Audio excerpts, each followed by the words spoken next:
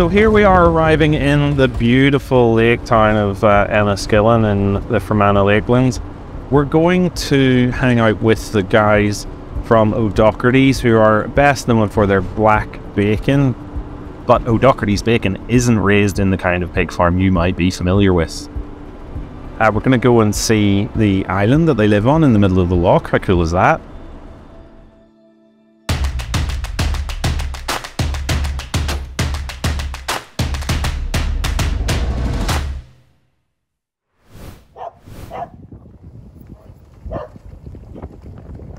Hey Patrick.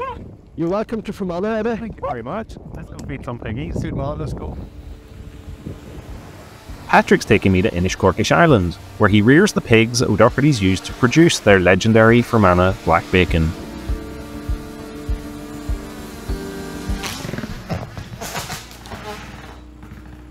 Let's try that again. What breed are they, Patrick? It's our preferred breed for the Fermanagh black bacon is the saddlebacks. Saddlebacks. And up to about 25 years ago, they were an endangered species all around the UK. They had actually almost died out. And the only way that they actually redressed the balance was they actually had to go to Australia. And the reason why was about 200-300 years ago, when a lot of people left this part of the world to go to Australia, they brought their foodstuffs with them. So they brought their pigs with them. And these were a very popular pig hundreds of years ago. Pat now has 50 saddleback pigs living free on the island. I'll do a few wee calls. How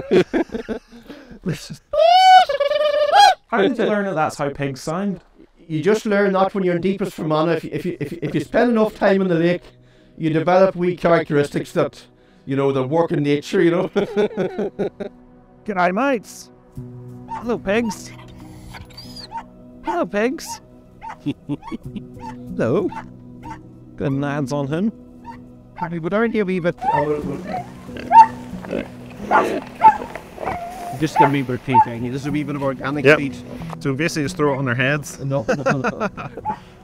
Generally, we like them to live on the island for about 10 months.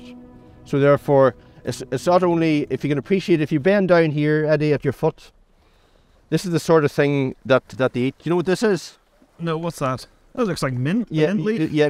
If you rub that and smell it.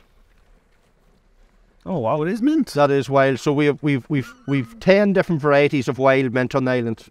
It's been already notified, and if you look at all the wild herbs that the pigs be eating, so the pigs love eating the wild herbs.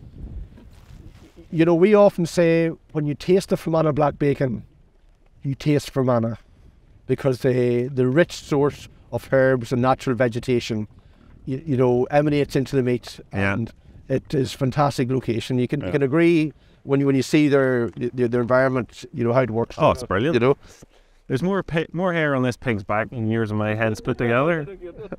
Come on, pigs. Come on. Oh yes. Oh, this is the good stuff. Oh, there it is. Oh, there it is. The saddlebacks are such a friendly bunch of pigs. We have some of the greatest crack out here, great fun with the pigs on the island. Do you want to rephrase that? Wonder what this tastes like.